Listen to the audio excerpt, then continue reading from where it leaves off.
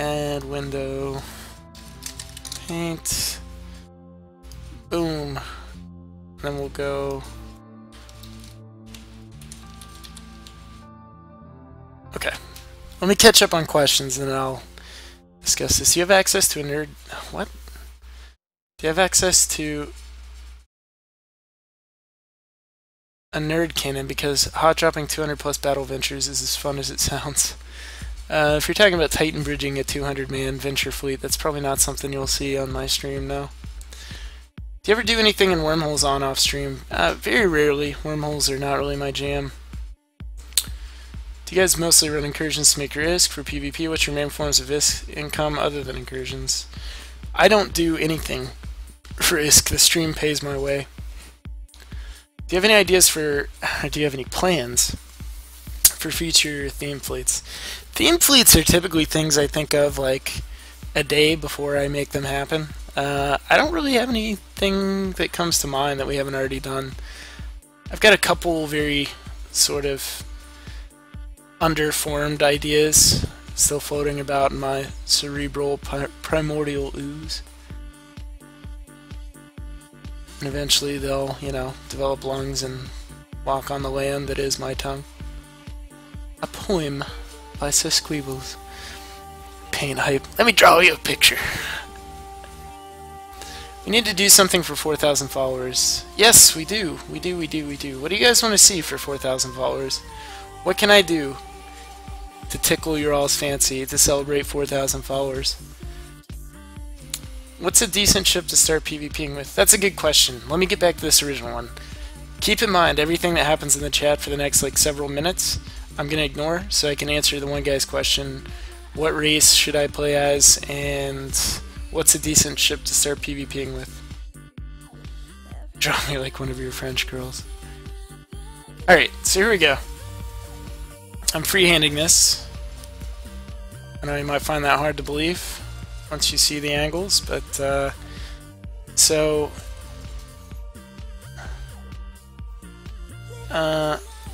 time.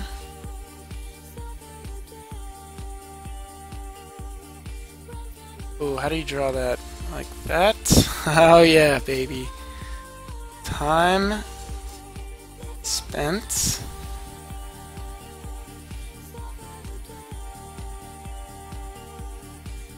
I actually had to turn my head sideways to make sure I had the line on the right side of the end there. Time spent, options slash opportunity.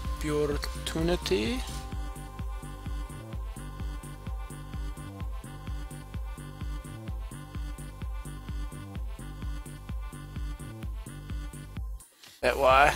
It's aggressive. Alright, arbitrary tick marks. It is a graph after all. This is science. Alright, so here's Eve. In a nutshell. And this is mainly directed to the guy that asks, what's a good race to start PvPing with? Oh, we can do this. Let's do... Yeah. Alright, so here's where you start, down there. Oh, why are you not... Oh, I see, it's a chisel tip. So here's where you start, right? Day 1. Holy shit, New Eden, so big, such space, much kill, wow.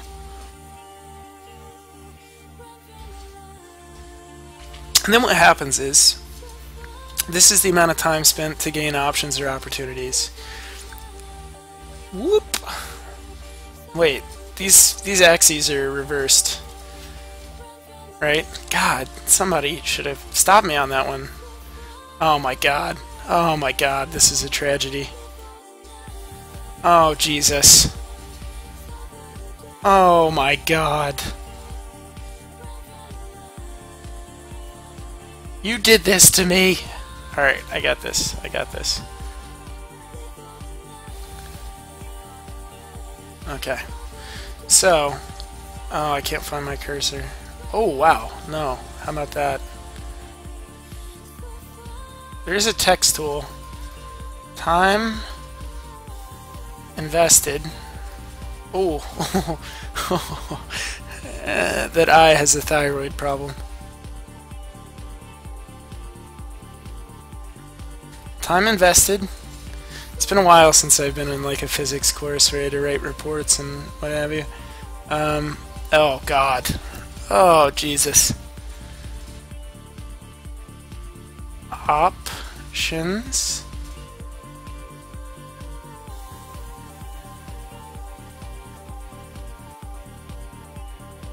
Slash. That's a backslash. Fuck. Opportunity.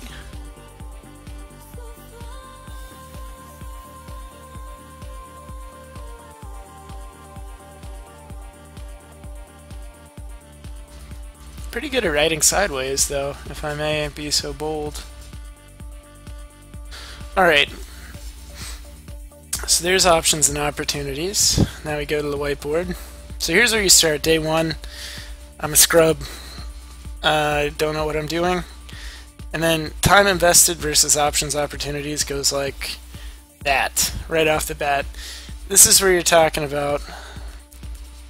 Let's get the unnecessarily large arrow, annotation arrow. Oh, that's the wrong one. Let's go. I'm gonna fill that solid. Oh, I see. So this is like frigates, retriever, basic cruiser, tackle for fleet, fleet. That's where this is, right here.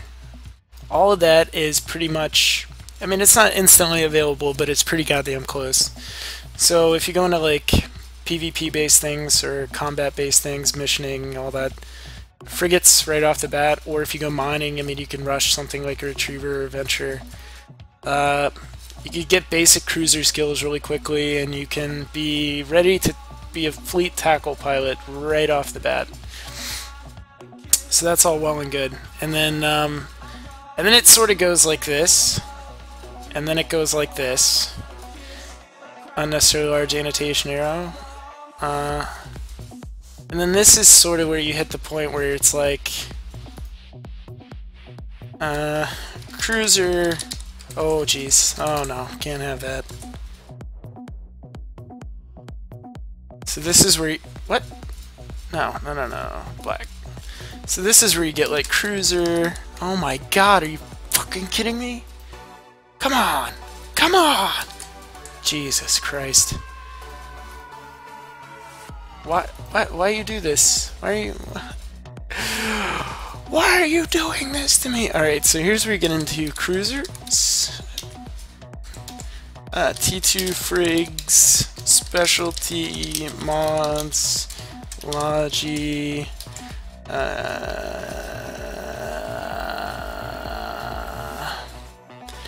decent BCs.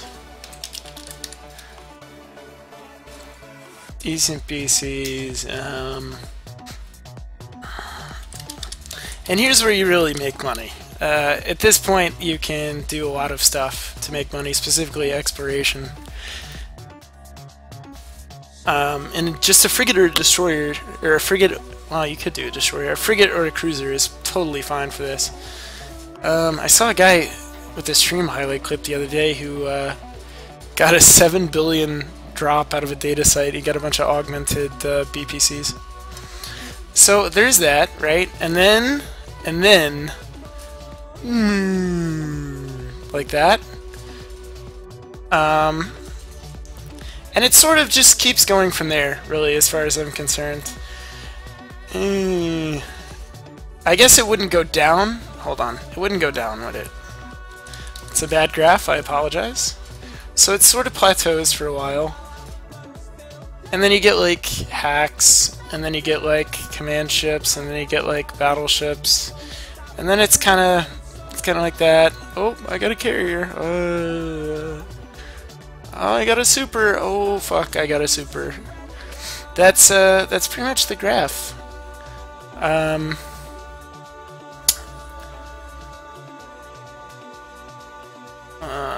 let's see. Oh, you motherfucker. You know I want Phil.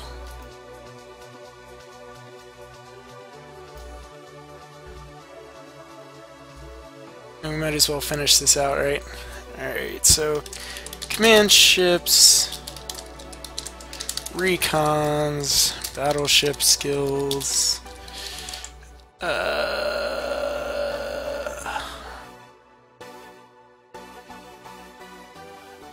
subcaps. I'm just going to rate subcaps. When you've pretty much maxed your subcap, that's where you're at.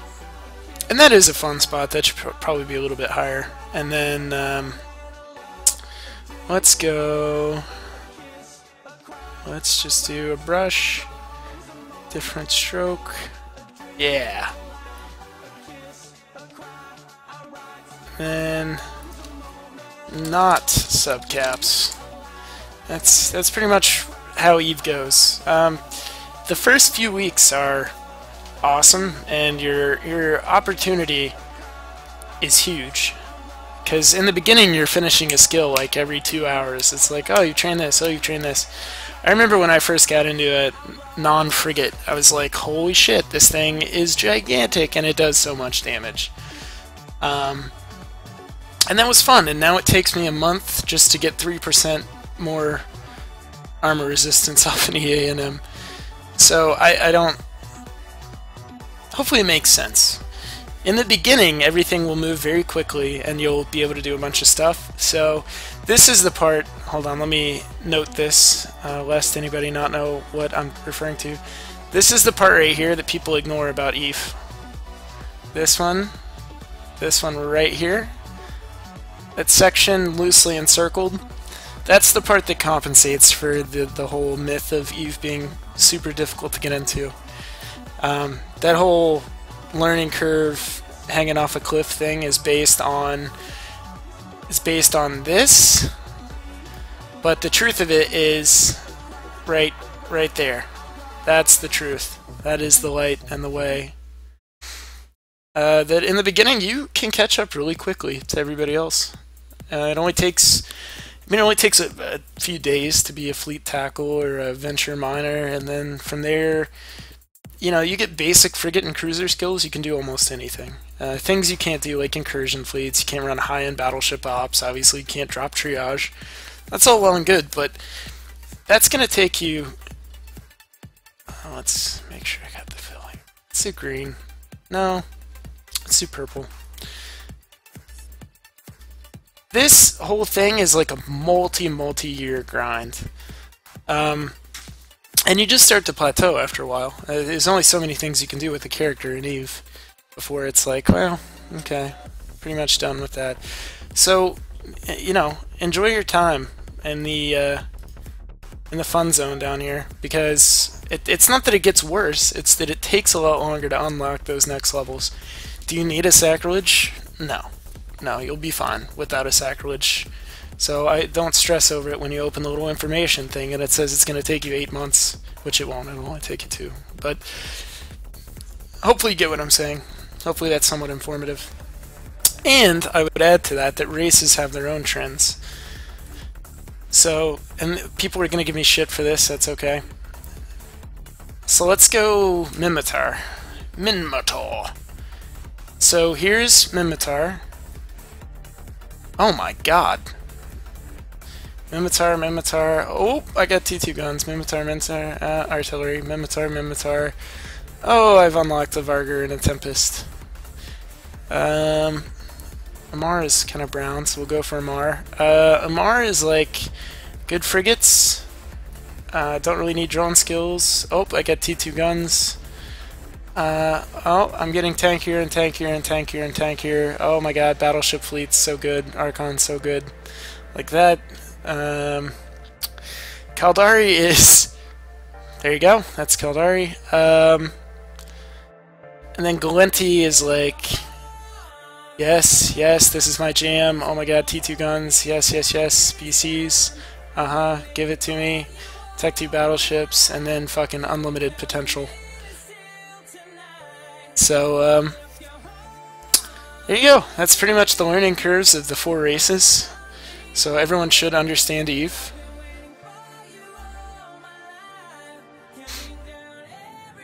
Actually knowing what you're doing is another thing entirely. Super, super true. By the way, if you start playing Eve, you're going to be confused as fuck. And you're going to have no idea what other people are doing right that makes them more successful than you. Because you're going to see other people with like billions of ISK and great kill boards. And even though you might borrow their fits or train toward what they're doing, you have no fucking clue why you're so terrible and they're so good. That's a thing. Trust me. Because in order to be an effective PvPer, you don't have to know what you're going to fly. Like, what you're going to fly is pretty self-explanatory. You fit the fucking ship. I'm sure you know what you're flying. What you really have to understand is everybody else.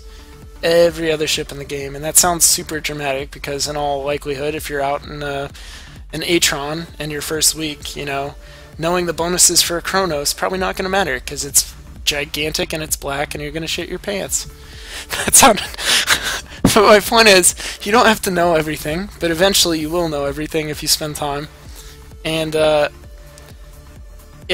so let's say I just started Eve. Let's say I trained a Caldari person up to this level right here. Right? I got him decent frig skills, a little bit of cruisers, some destroyers, that sort of shit.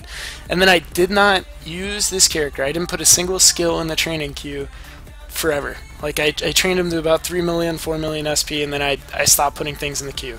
But I keep playing on him.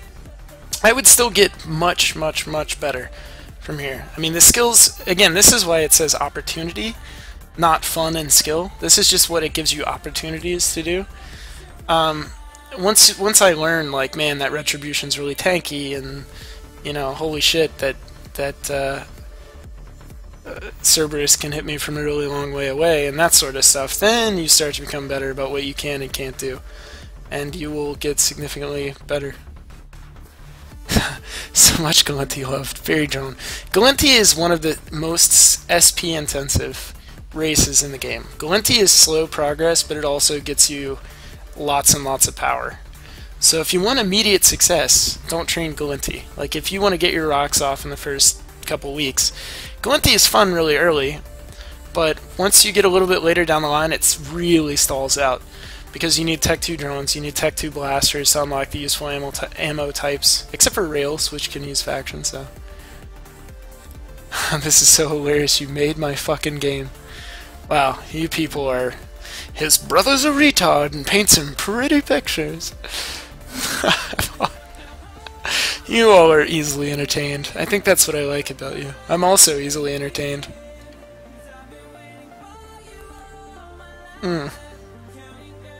It's gigantic and it's black and you're gonna shake your pants. Squeebles 2K14. Oh man. Admit it, you trained for PvE, Drake. And most people fall into this trap of this well, I won't call it a trap, but they go for this Caldari thing right here because of this.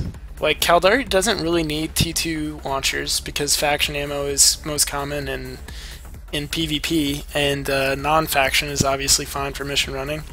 The projection is good, the tank is really good, it's a passive shield tank on all the missioning boats up to a certain level, which means you put the mods on and turn them on, you don't have to manage capacitor, you don't have to manage range, you don't have to manage transversal, you don't really manage damage types because the damage is bonus for a specific type. Like Caldari, just that's why Caldari is popular. You don't do much. But I will say this plateau is very, very real, because if you train up these missile boats and these shield skills, the shield helps Galenti, the green, and Mimitar, the brown. Those both really benefit from having good shield tanking skills, but missiles not so much. I mean, you can use missiles on a few of their boats and things like a sci-fi and whatnot, bellicose, but realistically you have to train into guns at some point. Let's get a... I don't have any more colors. Let's get another brush. So these three right here, oh yeah, that's a nice brush. Oh wow. Oh my god, it's like fucking calligraphy brushes. That's awesome. It's watercolor, that's what it is. So these three right here are the gun races. Galenti, Mimitar, and Amar are gun races. That means if you train a gunnery support skill for one of these three, you get it for all three. And you have to train into the specific guns, but surgical strike, trajectory analysis, fucking sharpshooting, That benefits all three of these. So you only have to train it once, and it helps the primary weapon platform of all three races. And then there's this fucker over here. Missiles. So many missiles. And yes, you can train blasters, but we all know you don't because you're Caldari and your friend who subbed told you the Drake is the best. So you have missiles, and it's like, cool.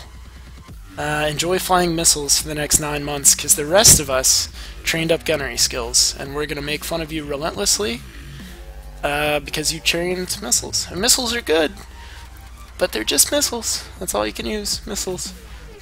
But, I mean, on the bright side, if you're Caldari, what you do is you cross-train into blasters, and then once you have blaster skills, which work for Caldari, you have blaster and shield skills, and blaster and shield translates well into Galenti. So if you started Caldari, first off, may God have mercy on your soul.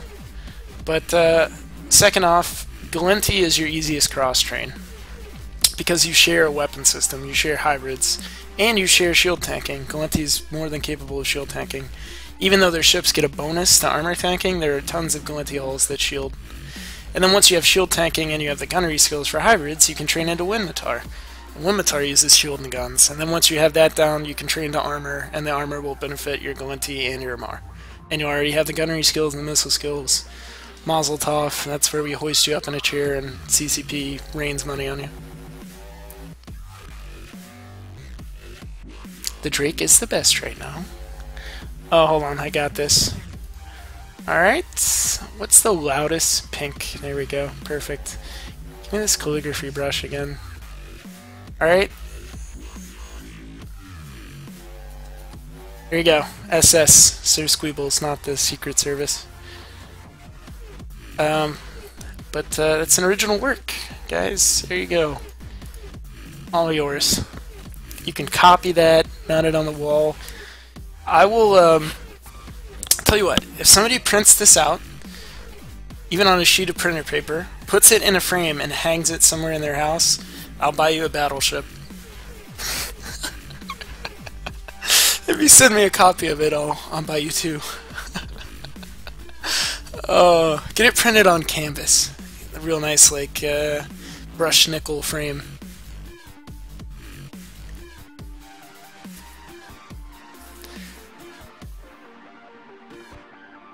So does anybody have any other questions?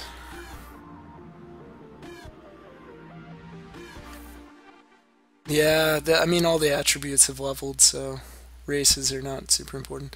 Hopefully I answered somebody's question, but Caldari BS5 is fine.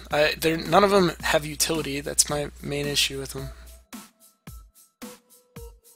Most Caldari battleships, you're not like, oh, I can armor tank this as well, whereas the other races have that option besides Amar.